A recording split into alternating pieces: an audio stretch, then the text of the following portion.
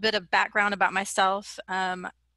I have worked in outpatient rehabilitation, and then I went to work for Autobach and traveled around the world and the country for several years. So this is what my office looked like for about 9 years. I went on to work for Advanced Arm Dynamics, now known as Arm Dynamics, for a couple of years. And then I had kids and took some time off, but they've been around prosthetics since they were infants. I've continued to stay involved. And then in the recent past have started a nonprofit called Enhancing Skills for Life, which supports the Skills for Life bilateral upper limb loss workshops and other mechanisms and programs to get people that are missing both arms or all four limbs to get face to face. And I also see patients and do some consulting work. So today we are going to cover how can you guys best partner with an OT, and what should an OT be doing with my upper limb loss or limb absence client. As you probably are pretty aware, the two most common upper limb amputation causes are trauma and surgery. That's quite different from lower limb, but approximately 75% of all upper limb amputations in adults are caused by trauma, so motor vehicle accident, machinery accidents, gunshot wounds, electrical burns. So why would this matter to occupational therapy, and how is this different from lower limb? Well, it can be kind of a psychosocial aspect that has to be taken into account, because someone wakes up in a recovery room, may not know what happened, so it's a traumatic, shocking, overnight change in life situation. And so typically with lower limb, many times people are aware that they might be getting a limb removed and have planned for that surgery. So psychosocial aspects are quite different when it comes to trauma and upper limb loss rehabilitation.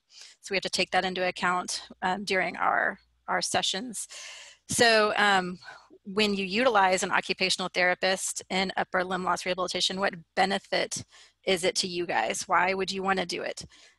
So I can answer the question for you, but ideally it's the best thing to do for your patient, because they're going to have a better chance of improved outcomes. I can just give you some of my observations over the past 20 years or so. I've traveled quite a bit around the US and the world, and I've taught courses, I've done some problem solving, I've addressed technical assistance, I've treated multi-limb loss clients. And so what I've seen is that OTs are very underutilized or just not involved at all. And that's for various reasons that we'll get into a little bit more detail here shortly. But if the OTs are utilized, then what I've seen is they're typically only involved during and after, once someone gets a prosthesis. And so, why is that a problem? If they're only involved during, after, once someone has already received a prosthesis, you can run into a few problems. If range of motion is an issue, if swelling is an issue, if there's hypersensitivity, if there's scar adhesions. So a lot of those things, if we address them, that then ultimately could impact how a socket fits and how harnessing is in any kind of myoelectric programming, or even the electrode placement.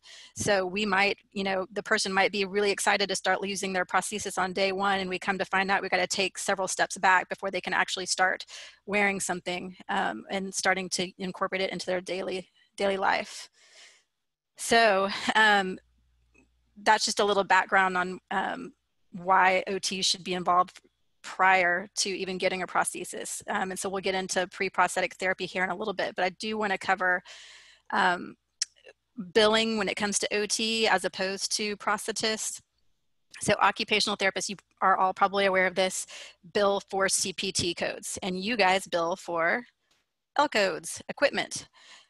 And so in a 1 hour outpatient where we might be doing some pre-prosthetic or prosthetic training, we're going to bill for these CPT codes, current procedural terminology codes. And we usually do it, in an hour. That would be 4 units. And just to give you a frame of reference, 4 units, each CPT code has a different reimbursement rate from private insurance, but Medicare kind of averages out for each of the codes. It's about $27, but some are higher, some are lower. Anyway, so over an hour, that might be about $100. But we're going to spend a whole lot more time with the patient one-on-one and doing, again, that pre-prosthetic, preparing the limb to wear a prosthesis, and then once they receive a prosthesis. So here's a sample description of what OTs might use for pre-prosthetic therapy. Neuroeducation, therapeutic exercise, community work integration, self-care management, wound care. So those are just some examples in case you kind of hear therapists throwing those terms around.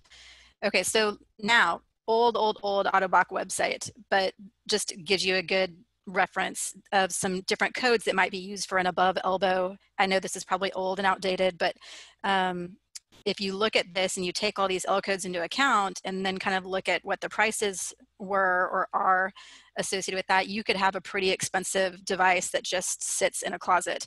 So I've kind of added up all these numbers for an above elbow, kind of basic, you know, standard tripod grip, old-timey hand, and that's about $75,000. I don't want to deliver a state-of-the-art device, or even, you know, not state-of-the-art device, and then have it just end up sitting in the closet. So real quick slide just to, again, show the costs of prosthetic devices. If you guys have, Hey, Shawn? yes. Hold on for just 1 second, because I just got a chat that somebody can't hear you. Okay. Rachel, are you able to hear Shawn? Okay. Sorry about that. I didn't mean to. No problem. Hello. No problem. Okay, so this slide is just, again, going over generalized costs. If there are updates, please message me and I will update my slide. But generally speaking, you know, your body powered are going to be way less expensive than your myoelectric. And then multi-articulating hands, that's going to go higher, and any kind of cosmetic covering gloves are going to add to the cost as well. So again, just reiterating, it's a expensive piece of equipment that just, you know, it's the more you can utilize an OT to help improve outcomes, the better off you'll be. So it just doesn't get discarded. So why are OTs not utilized by prosthetists? Some common answers I've heard and observations I've seen. I can't find a therapist in my community that is skilled or experienced in this area. I can't find a therapist in my community that's interested in learning. They're scared of the technology, or they don't invest the time in something that they won't see very much. And I've trained several OTs how to work with my patients, and then they leave. Contract work, change jobs, stay home after having a child. And I can speak from my OT school. I had a chapter in a textbook, and I had maybe one question on one test.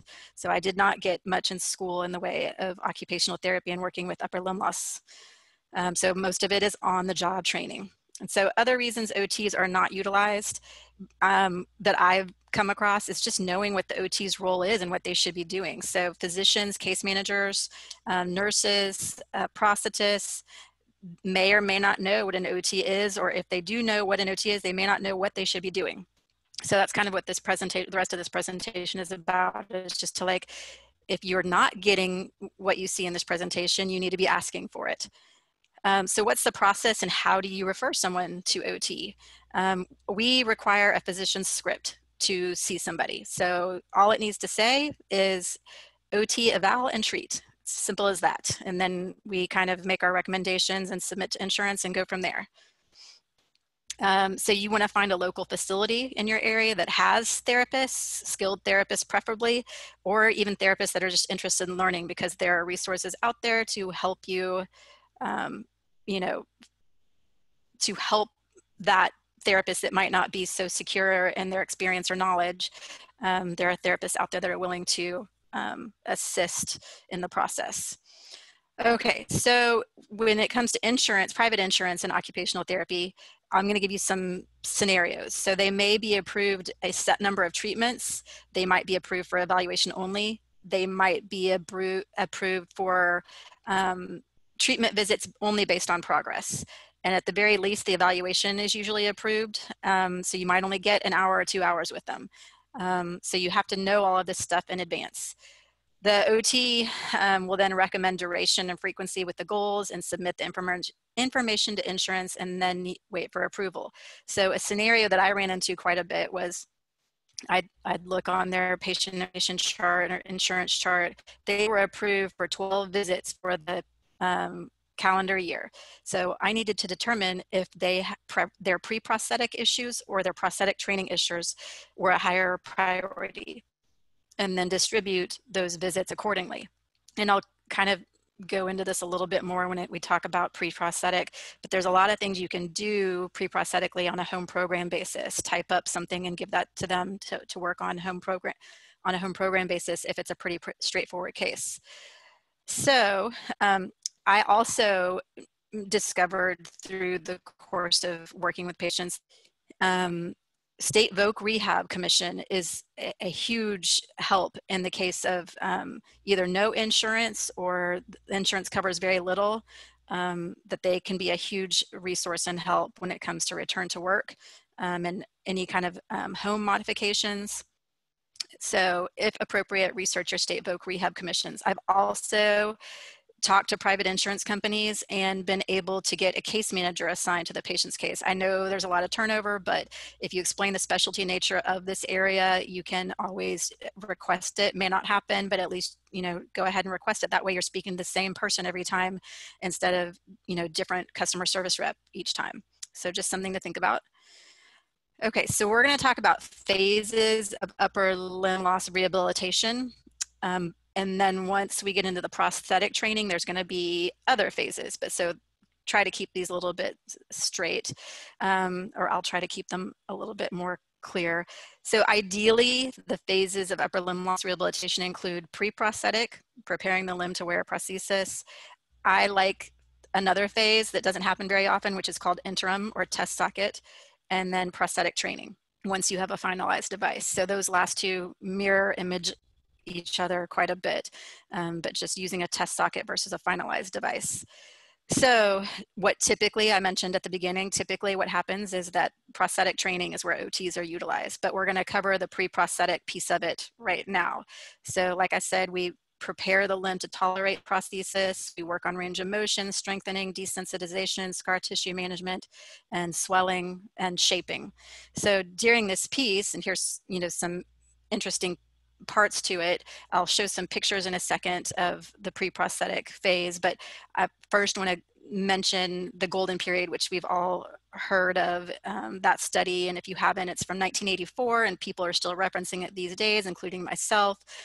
But the success rate for patients who are fit with a prosthesis within 30 days was 93%. Anyone fit after that 30-day window or golden period was dropped to about 42%. So what I want to show here is something that you could consider if you have a willing and able team approach, is an postoperative prosthesis idea. But just avert your eyes if kind of gory stuff is not your thing. So this first picture is a little surgical in nature. So just wanting to show an example of someone in the operating room getting their hand removed, and then flaps, sutures, and then after everything's kind of sutured up, then putting some sort of stockinette over it, and then a bivalve cast, hooking up a switch to a myoelectric hand, so that this person then wakes up in the recovery room with a prosthetic arm on. And then here, a few days later in the prosthetist office practicing with their prosthesis. It's not for everybody, just giving you an idea of something to consider if it's at all ever possible. So that person never really has the opportunity to kind of think of themselves as one-handed. And even though it's a mechanical thing that might be attached to their arm, that it's something that, day one they have on. So not for everybody, like I said, but if it's a team that you can work with in this scenario, you might want to consider it. So when it comes to pre-prosthetic intervention, for those that may not have had an IPOP, you want to make sure that you're working with an occupational therapist, like I mentioned before. And so what does an OT evaluation entail, and how does it help you? So it's probably very similar to your evaluation.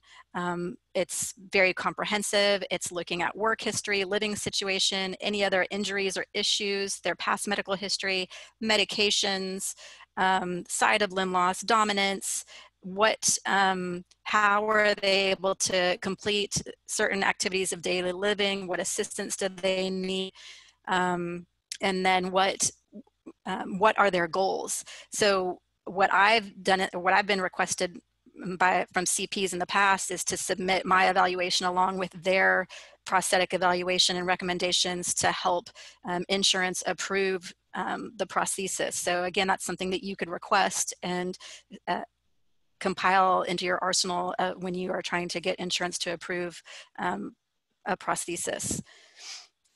Okay, so what end result do occupational therapists want when it comes to pre-prosthetic rehabilitation? Well, we're going to work on, our goals are going to include pre-prosthetically, everything is focused around preparing the limb to wear a prosthesis. So we're going to look at controlling edema. We're going to try to help shape the residual limb if that's not already been addressed by the prosthetist. We're going to help desensitize the limb. We're going to address phantom pain and phantom sensation. We're going to, is there any kind of wound care management that we need to do? Is there any contractures and scar management we need to address? We're going to instruct them in residual limb hygiene. We're going to address range of motion exercises and increase their muscle strength. And on the bottom of this slide, you'll see that most of this, these bullet points can be sent home in a home program format, so you can preserve visits if you need to.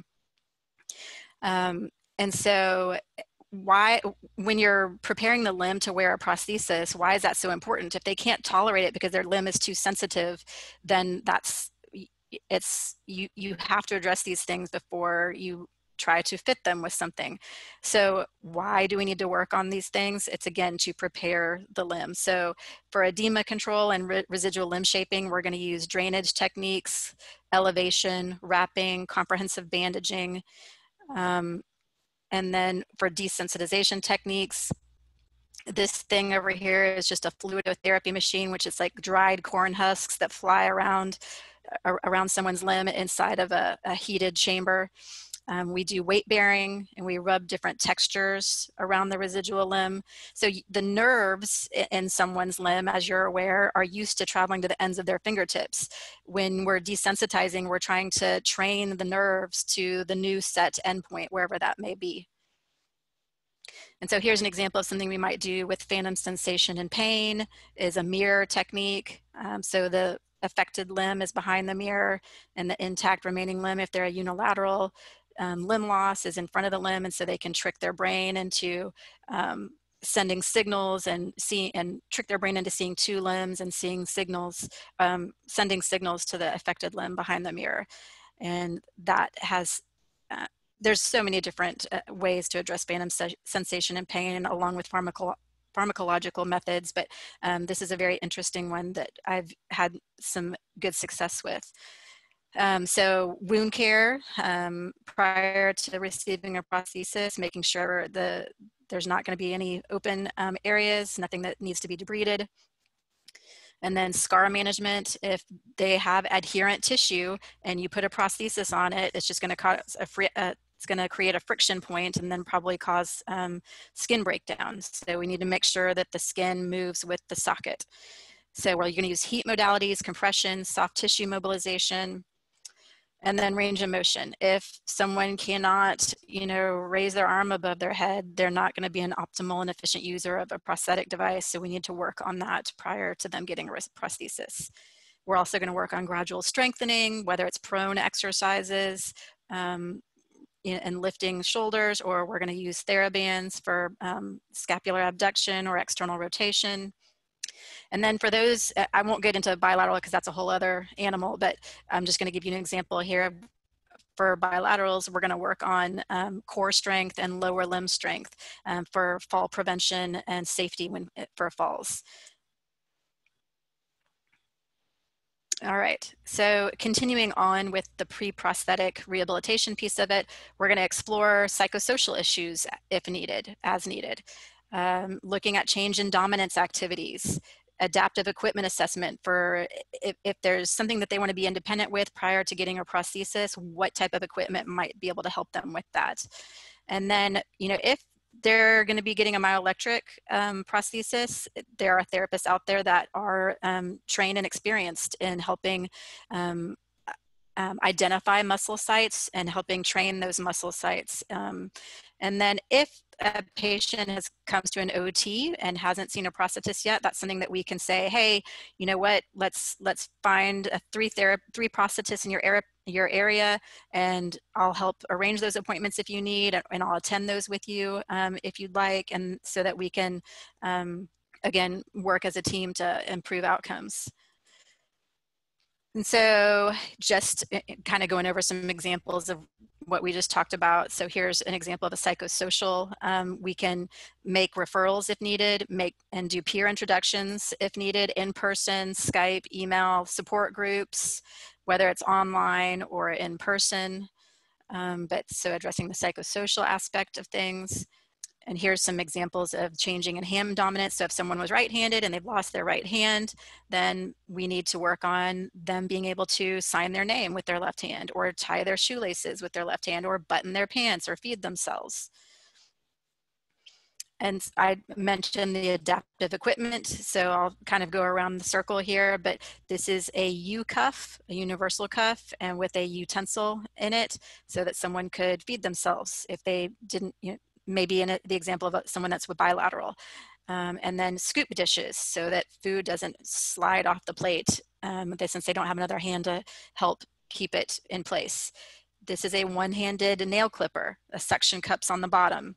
Dice them to help hold things still, a plate, a cup, a phone, and then a rocker knife to help cut things, an adapted cutting board, a jar opener, and a suction cup scrub brush that you can put in the sink to help clean your fingernails, or put in the shower so you can scrub different parts of your back or your arm.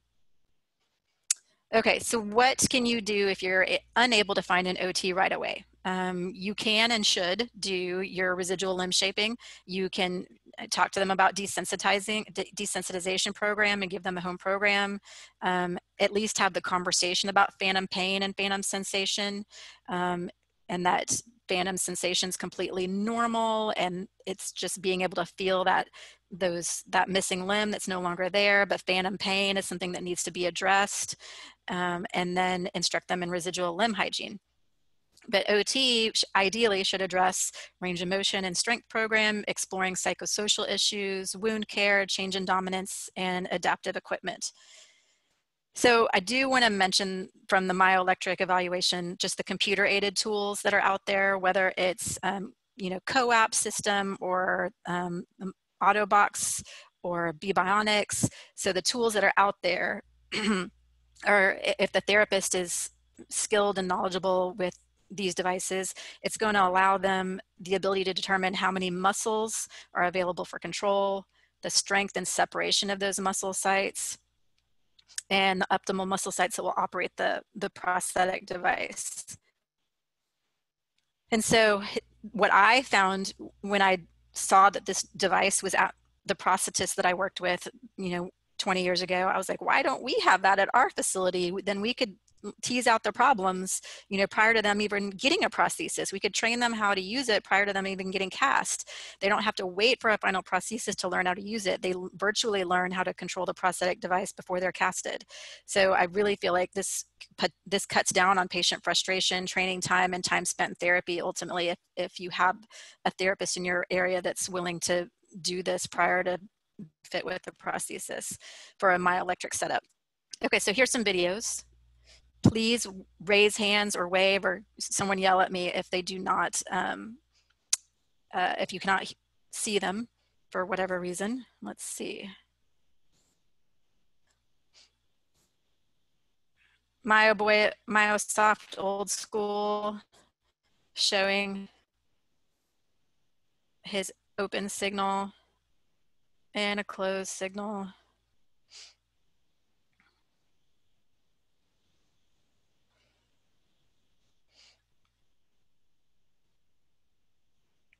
So this is a first day scenario. Maybe later on during the session or the next day, we can look at raise your arm above your head, raise your arm out to, move it out to the side, move it down low. What is the socket? So, and maybe helping you guys find the appropriate sites. So here's an example with a test socket on a couple sessions later.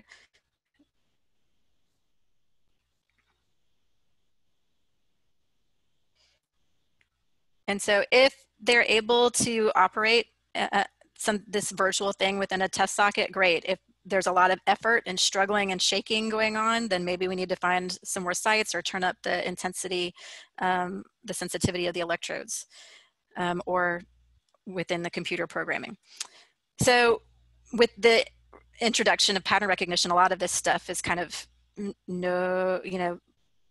depends on which system you have. Pattern recognition is a fabulous option. So this is just the difference is you have multiple electrodes on the forearm and it picks up a pattern instead of one electrode on the extensor side and one electrode on the flexor side, causing it to open or close. So in this scenario, they're picking up a pattern and then they can retrain that pattern every day if they need to. I feel like pattern recognition sometimes takes the OT out of the picture, but in a good way. So it just kind of speeds up the process. All right, so I mentioned, this interim phase and test socket. I feel it's helpful for everyone. I feel it's helpful to you guys. So if there's problems that you see once the prosthesis has been delivered, then you can address them in the test socket, which is a lot easier than to take apart a finalized prosthesis. It's helpful to the OT because they can take that test socket into therapy and try things out and see how it works in real life scenarios. And then it's helpful to the patient. So it's different, it's the added weight and it's doing it in the different body positions. So they're not just staring at a screen, sitting down, they're able to really test it out in real life situations. So here's just examples of what that may look like. Easier to correct issues in a test socket rather than a finalized device, like I mentioned. And test socket, okay, more test socket pictures. So I'm going to get into what these videos or the images say at the top: controls, training, repetitive drills, ADLs. So I'm just talking about test socket for now. So they're going to cover these things. We're going to cover these things in a bit more depth in a second. Let's say test socket didn't happen and you've delivered this prosthesis and it's fabulous, it's amazing, and the patient they've demonstrated they can open and close the prosthesis and they can rotate the wrist and they can maybe bend and extend an elbow.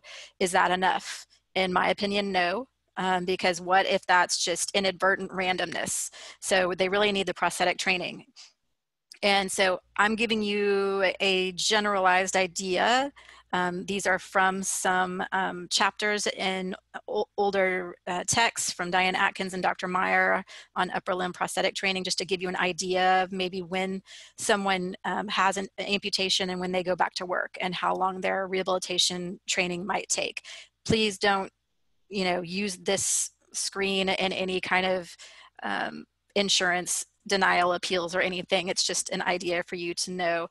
We used to play a game at my old outpatient facility, kind of like I Can Name That Tune TV show, where I can treat that below elbow amputee in 4 hours. And I can treat that unilateral below knee amputee in 3 hours. So it totally depends on the person. And there's lots of things that go into it: problem solving ability, cognition, age. But I would say that unilateral transradial, you're going to see, quite a bit less time in prosthetic training. Okay, so with prosthetic training, it's a gradual progression of skills, and you're trying as best you can to have them incorporate that prosthesis into their daily life. So some of the things we take into account: is it a new amputee or is it a new prosthesis? Is it body powered or is it electric? Are there any other injuries we need to take into consideration? Any other missing limbs? The level of limb loss, their age, cognition, problem solving ability, activity level, and do they have any adaptive equipment needs prior or even after, now that they've received their prosthesis? So again, what are we trying to accomplish? What do we want to achieve during prosthetic training? So I'm just bullet pointing the goals. We have a quick reference to OT guide, and these kind of bullet points come from those textbooks. But in general, this is not typical, but we do want to make sure we're monitoring the residual limb. Are there any changes in volume and shape? Is there any HO? Is there any bony overgrowth? We want to orient them to their componentry if that has not been covered by the prosthetist.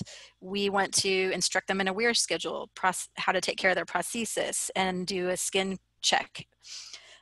We want to practice and repeat putting their prosthesis on and taking it off. And then we're going to address controls training, repetitive drills, and bimanual or two-handed functional skill training. That's just basically a fancy way of saying activities of daily living with two hands. So those three is what we're going to talk about in a lot more depth here with the rest of the slides. But so continuation of goals is we're going to continue with muscle training if it's appropriate. We're going to discuss energy conservation education. We're going to address recreational and avocational skills.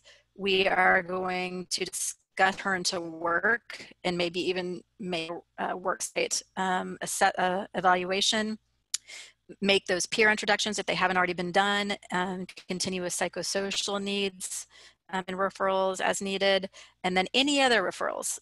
Do they need a work hardening evaluation done? Do they need a driver rehabilitation program?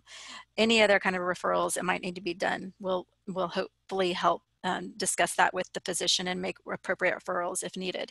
But so we'll talk about the controls training, repetitive drills, and bimanual functional skills here in the upcoming slides. But that's kind of where I think the meat of the OT's skill sets and what they need to spend the most time doing falls. Okay, so in orienting people to componentry, just a review, if it's a shoulder dysartic, then how do they position it? So like that in this scenario, he's using a kitchen sink to hold on while he nudges an unlock switch, and then once he stands up, that arm is in a flexed position so that he can then reach into a cabinet, overhead cabinet in his house.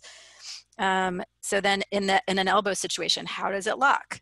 How do you internally and externally rotate it? How do you flex and extend it? Is there a lift assist? Static forearm balance. How does a wrist rotate? Does it flex and extend also? And how does it open and close? And how do you change out terminal devices for a terminal device? So I'll make sure, please yell at me if this video does not play. This is an example of a bilateral above elbow demonstrating how he rotates his wrist, how he flexes and extends his elbow.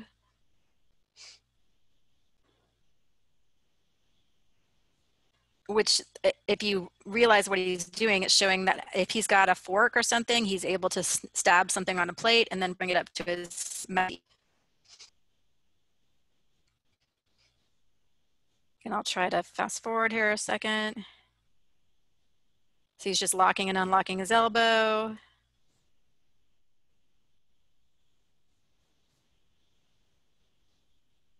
Okay, and then opening his terminal device.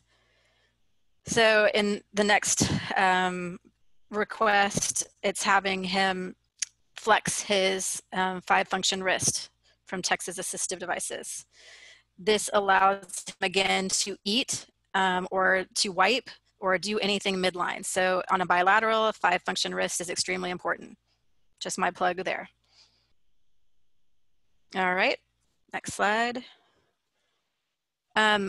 We discussed a wearing schedule a few slides back. One of the things I just want to let you know from my vantage point, many times, a patient says, yeah, I heard about a wearing schedule, but I don't know exactly what I'm supposed to be doing. So if you have the ability to type something out and just give it to everybody with something basic as this, please do it. Just don't assume that they're going to remember what they need to do. And it's important that they gradually increase their wear time and tolerance. It's like a new pair of shoes. And if they put it on and wear it for 8 hours the first day, they're going to probably get a blister, and then they won't be able to wear their arm for a day or so. So, and just teaching them that if there's a spot that's red and doesn't go away after 15 minutes, get back in touch with you guys so you can make adjustments. Okay, so moving on to don and doff, putting a prosthesis on and taking it off. Can they do it independently? Do they have a locking pin liner, or do they require pull sleeves to pull into their prosthesis? If they need help but want to do it independently, what equipment might help them? So here's some videos. Apologize, I could not embed videos to save my life. They worked 2 days ago, but I could not figure out how to get them to work yesterday, so I've had to improvise and add these buttons. So locking pin liner that he's able to put on independently, gives him some extra stability.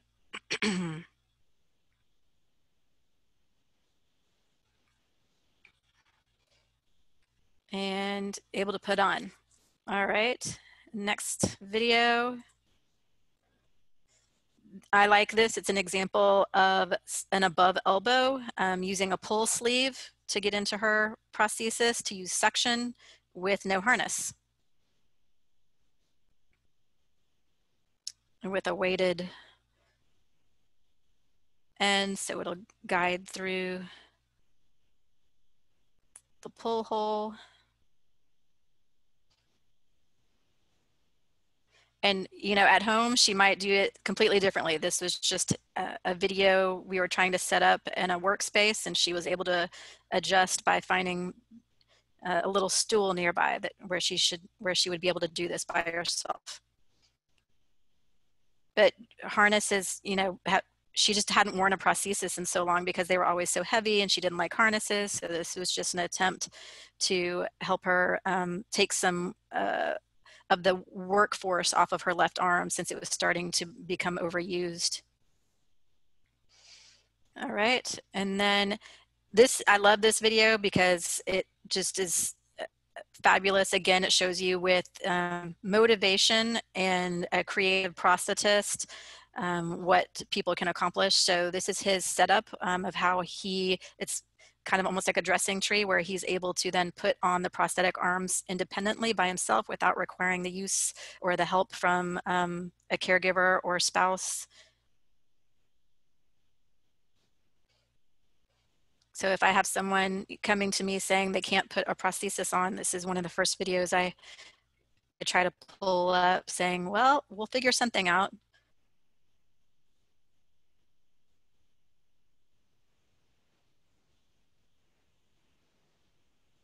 All right. Okay, so the 3 phases, the meaty part of OT. So we're going to talk about controls training, repetitive drills, and bimanual functional skill training. So once they have their prosthesis, these are the 3 main things we want to address. And so when it comes to controls training, well, I'll go back here for a second. So we're making sure that they follow explicit commands and it's not random. For repetitive drills, we want to repeat muscle memory. It's important piece of it and shouldn't be skipped. And I'll explain why in a second. And then 2-handed activities for the bimanual functional skill training is what you should do the very last, not the very first. So for OTs, there is a method to this particular sequence of madness. We do not want them to put the prosthesis on the first day and try to feed themselves. It will just frustrate them and get them not motivated to want to try and practice. I have found over the past, oh my gosh, 15, 20 years that the best chance of success for incorporating a prosthesis into your daily life is if it's done in this particular sequence. It gives the OT an opportunity, or the prosthetist an opportunity, to tease out any problem areas. Instead of guessing what could be the problem, I want to make sure each phase, controls training, I complete with 99 to 100% accuracy. Repetitive drills, 99 to 100% accuracy and consistency. And then I can move on to the next phase. I want to make sure I hit that milestone 9 times out of 10, or 9.9 times out of 10 that they're doing it before we can move on to the next phase. If they can't, there's a problem somewhere. So controls training, it's mirror motion of the therapist. It's saying, open your hand fast. close your hand slow, raise it over your head, pick up something, or sorry, reach towards the floor and open your hand. So basically we'll watch that evolve and see, and that might take, 1 minute, it might take 10 minutes, but we'll watch that evolve and see how exact they're with the requests of the therapist, but start with the component that's used the most, terminal device, and then move to the other components, and then work on how do they switch between a terminal device and a wrist. If it's a myoelectric or a body powered, how are they going to switch between their elbow and a terminal device if they're above elbow? So we will work on open and close of the terminal device, rotate the wrist, extend the elbow. We're working on direction. We're working on speed. We're working on stopping at a selected point. We're working on switching between components. During this process, we're looking for fatigue and frustration. We want to make sure that they're following the commands and that it's just not randomly opening or rotating when they didn't really want it to. If that's happening, we have to figure out why before we can move on. So we want them to have knowledge of all the components, become proficient, and combine the use of their components, and then make it so at some point it becomes spontaneous for them to use the components. So if they're 90, 99%, 100% accurate, consistent, efficient, let's move on to repetitive drills. Okay, so here, just an example of a below elbow Greifer wrist rotation. So again, I've already done the piece where I've made sure that they are mimicking the therapist, but now I want to put some objects inside their prosthesis and see how they can manipulate that. This is kind of like a higher level activity. I would just have them grab a cone and move it to the other stack first. And then the next step is when I would try to introduce the wrist rotation. This is just an example of something that you could do or the therapist would do. And again, if they do this over and over and over again, then you can move on to the next step without dropping or crushing anything. And so here's an example of some clothespins. I'm sure you've seen all of this stuff before. And one thing that I'll talk about in a second is that he's rotating his wrist to get it in the Greifer into the appropriate position to pinch the clothespin. Most people on their first day of therapy don't do that. They end up contorting their body instead. So we talk about pre-positioning here in a little bit.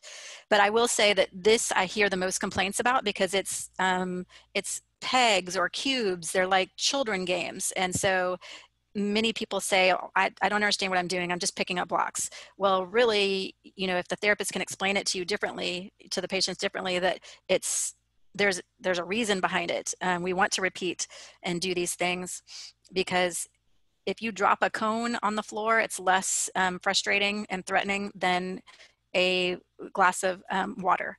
So if we feel confident in this, then we can move on to actual tasks like holding a glass of water. So here's just some more examples of pegs and a little ring stand. Again, we don't want to make sure that they are random movements. We want to make sure they control their speed, and we want to make sure that they're thinking about the pre-positioning of where their hand or their terminal device needs to be.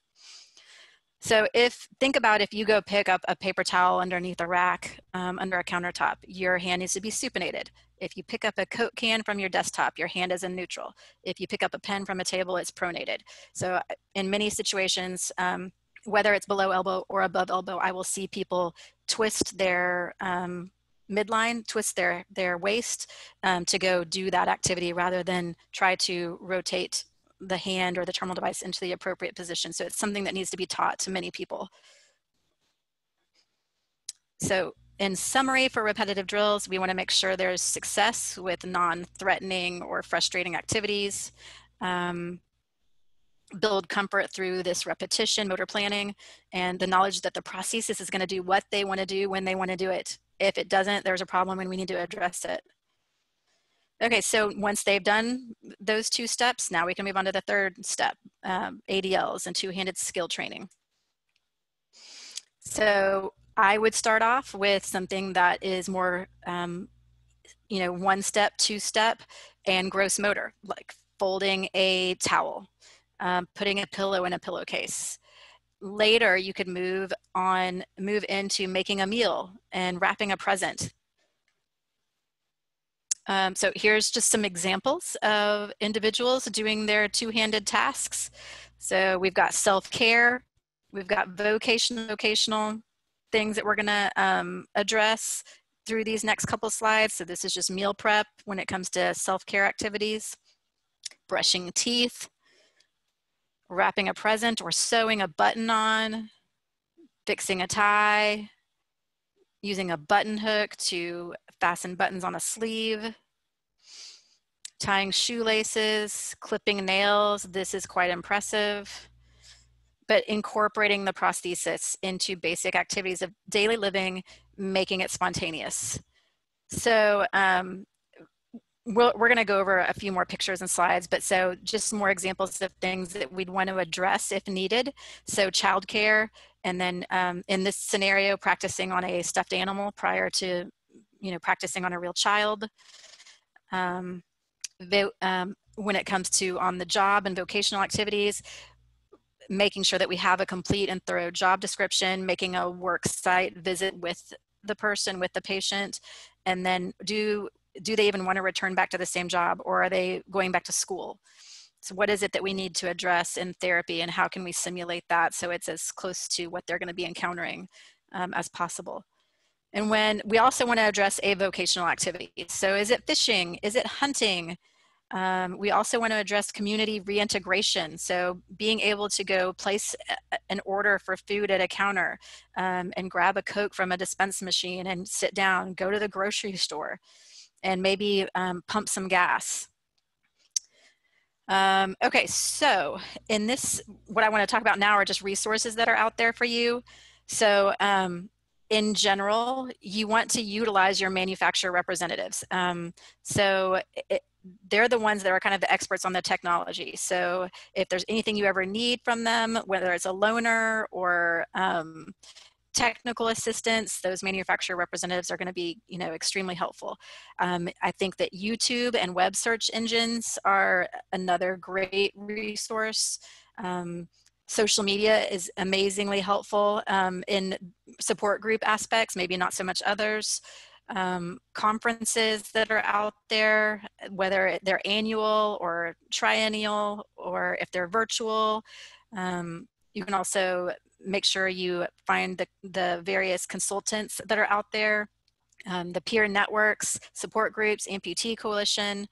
You want to make sure you find if they need anything with home modifications. For those that you may or may not be aware, there is an international group of OTs trying to help disseminate information about occupational therapy and upper limb loss, and it's a group called HandSmart, and you can just Google that and find out a little bit more information on them. And then let's see, what does this say? I can't see it because something is at the bottom of my screen. Okay, so resources that are specific to training and prosthetics. If you want to take a screenshot of this, you can go Google these things later. But Michelangelo, Be Bionic, I cannot remember which other manufacturers, but they all have training brochures. So you can go out and find information on and pass that on to the occupational therapists if they're not familiar with the technology or how to train. Those are helpful resources. From 6 years ago, there is a PM&R clinics on various chapters when it comes to pre-prosthetic therapy and then prosthetic training.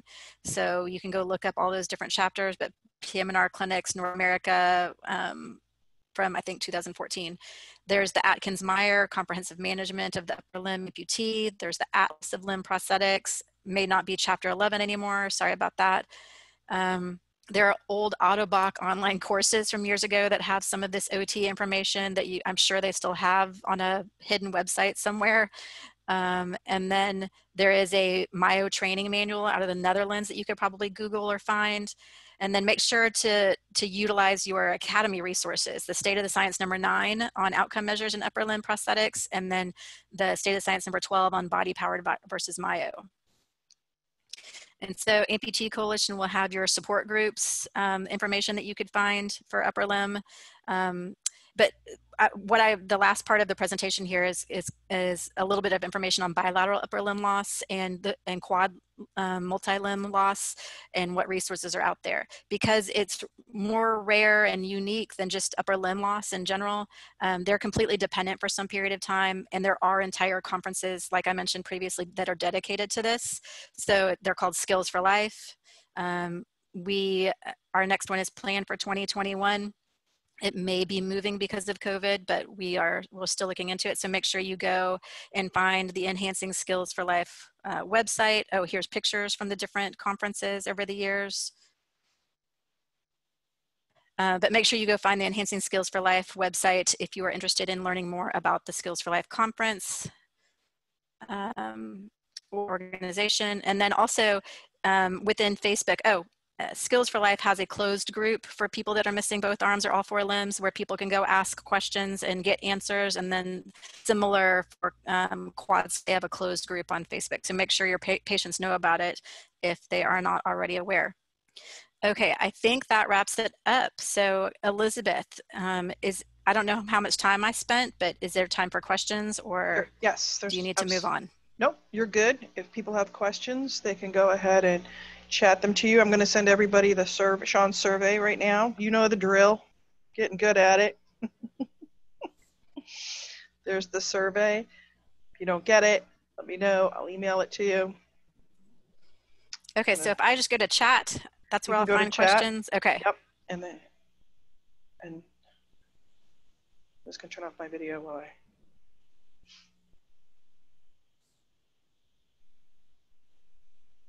I'll turn it back on while you're waiting for your questions to come in.